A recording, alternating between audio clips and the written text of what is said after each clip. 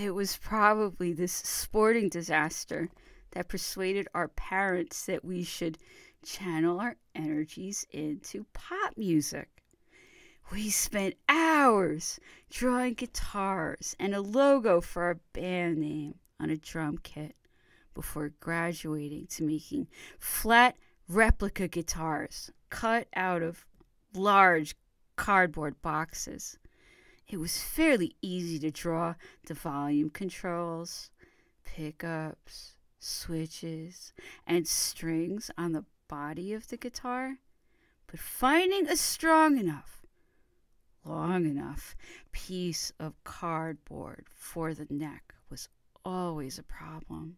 Some of our bass creations only made it through one or two vigorous performances before the long neck would bend in two.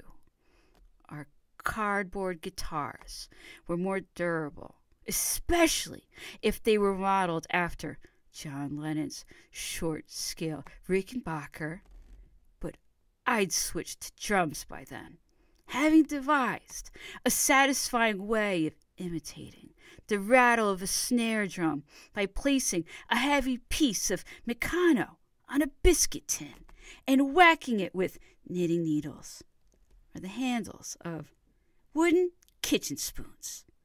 You might wonder how we managed to produce any sound at all with our cardboard guitars and biscuit tins, but the Meteors cunningly concealed a record player behind the curtains in the front room.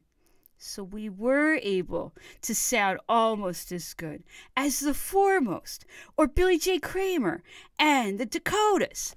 I'd picked up a few good performance tips when my mother had taken me to Granada Kingston to see a NEMS Records package tour. I was 9 years old and still easily impressed. It was exciting just to see a collection of people who probably knew the Beatles personally. The bill consisted almost entirely of acts from Liverpool, who were managed by Brian Epstein. In the wake of the Beatles' initial success, Epstein had developed a stable of decent to middling talents who each seemed to have a minor song that Lennon and McCartney had probably written during their lunch hour. The show opened with a young singer who had a brand new handle that Brian Epstein had given him. It sounded less like a name than a lover's command, and perhaps that was the intention. Tommy Quickly? Unfortunately, Quickly was how the fickle public forgot him.